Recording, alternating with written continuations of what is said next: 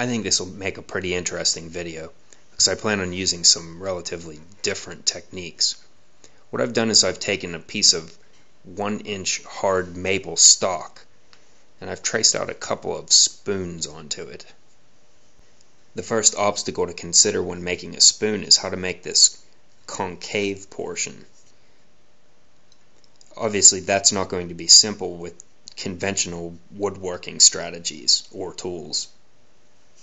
I have no interest in whittling, so I started to experiment with this device, and you can see that its back and forth motion makes this nice sort of concave elliptical shape.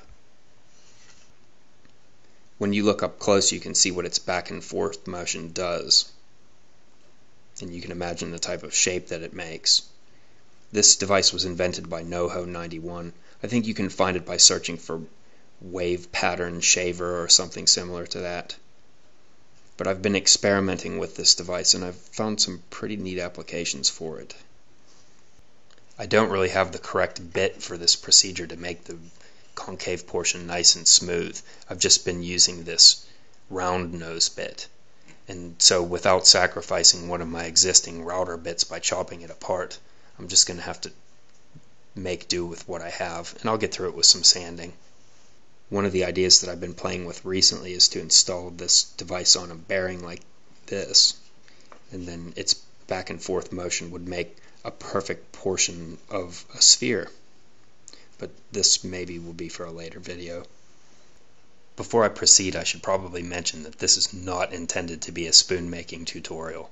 I've never even made a spoon before, and even if I was making a spoon making tutorial, I probably wouldn't recommend any of these techniques for doing it.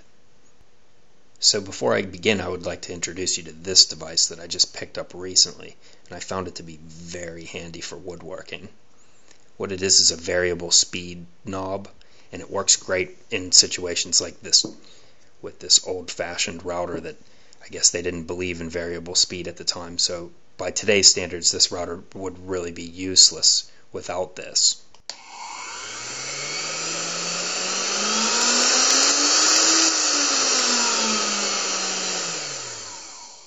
You can imagine, since I'm using hard maple for this video, just how useful this will be.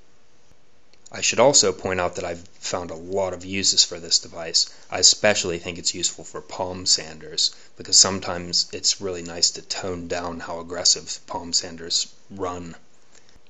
I would also like to try using this device on my bandsaw, but I'm a little afraid. I think it'll take a little more research before I can determine that it's safe to use on the bandsaw's motor. If anybody out there watching this video knows about such things, please drop a comment and let me know.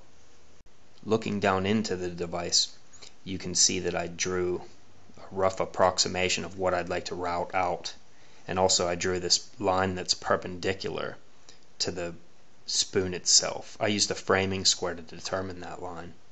Also, you can see that on the inside of my device I have these little pencil marks on the side of it, and that allows me to place it along the perpendicular line to make sure that I'm square.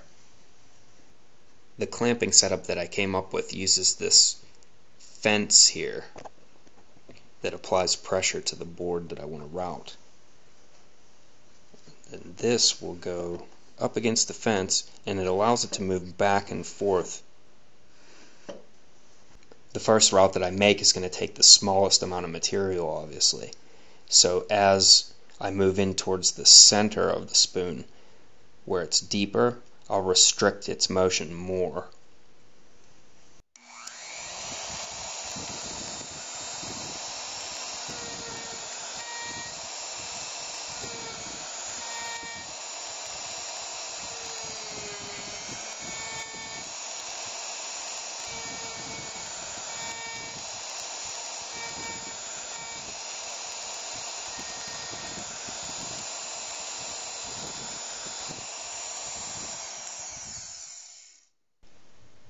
Now for my second pass, I've moved each of my stop blocks in towards the spoon 1/8 of an inch, and also I've lowered the depth on my router bit 1/8 of an inch.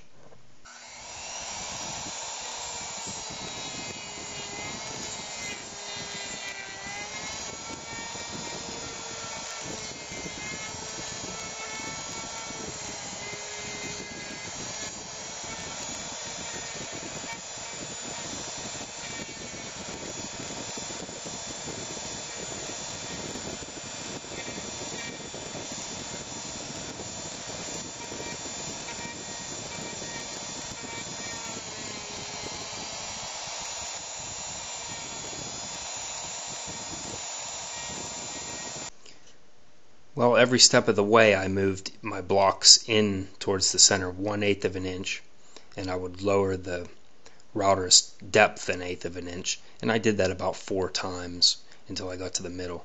Right now at the dead center I have about 1/3 of an inch in depth, which is not quite deep enough, and I'll give you a better close-up here. You can see that I also didn't make it the whole way to my lines. So I'm going to have to move my fence back and then move it forward and do each of these with another setup.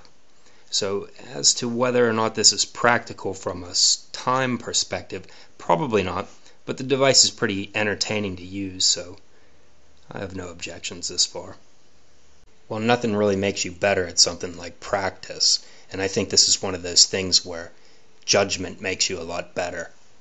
As I went along, the more that I did, the better I started to understand how the device works. But now I'm just using the drum sander to take some of these ridges away.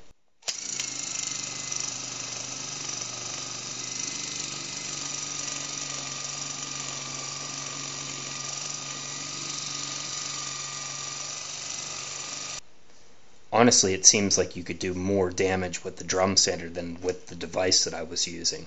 This really takes some finesse. Well, that was quite a learning experience, but after some hand sanding it turned out really nicely.